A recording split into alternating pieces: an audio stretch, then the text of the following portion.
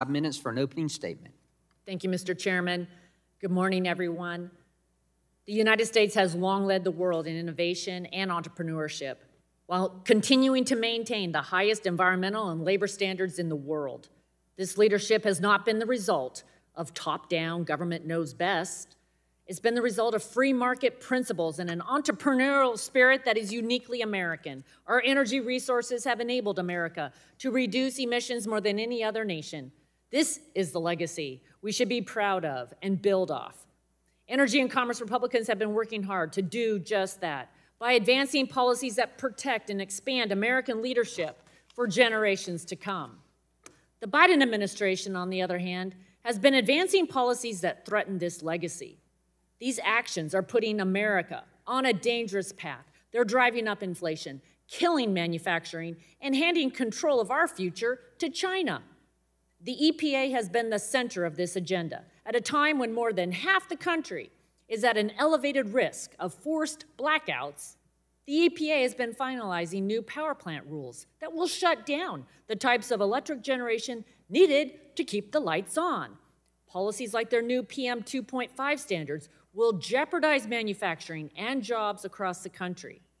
There are 100 more examples of harmful policies and regulations like these coming out of Biden's EPA. When taken together, these efforts raise prices for Americans and open the door for China to replace American production and further pollute the environment. Today, the subcommittee will explore yet another of these harmful regulations, the EPA rule that will massively expand Risk Management Plan RMP program requirements. The truth is, everyone in this room wants American factories that operate responsibly and ensure communities across the country are safe. We also want those same communities to thrive and for people to have access to good, reliable jobs. Under the RMP rules, we've seen significant decrease in accidents over the past 2 decades. EPA's own data suggests that there was a 70% reduction in annual reported incidences between 2004 and 2020. And 97% of RMP regulated facilities reported no accidents at all between 2016 and 2020. But under this new RMP rule from the Biden EPA, it will force American manufacturers out of business or force them to move their operations overseas. If the rule itself wasn't bad enough, President Biden's EPA limited the comment period, preventing the public and businesses impacted from being able to weigh in. So today, we're going to pull the curtain back and learn more about the risk of this new rule. The Clean Air Act requires RMP rules to be reasonable. And as we will discuss today, the EPA's new rule fails to meet that simple requirement.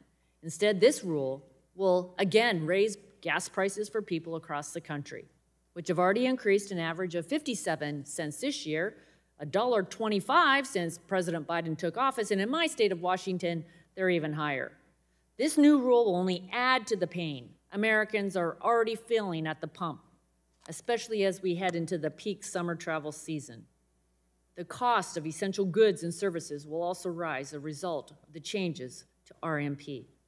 It will harm refineries, who will be forced to pay hundreds of millions of dollars to comply. These impacted refineries account for 40% of existing and operating U.S. refining capacity. Water utilities, manufacturers, agricultural retailers, pulp and paper products, cold storage warehouses, all could be forced to spend significant amounts of money to comply or face shutdown. Instead of undermining American economic success, let's work together to build on our remarkable legacy by embracing America's tradition of balancing economic and environmental leadership, which helps lower costs for Americans, create jobs, and will prevent us from becoming even more reliant on China. Thank you to our witnesses for being here today. I look forward to the discussion. Yield back. The gentlelady yields. The chair now recognizes the ranking member.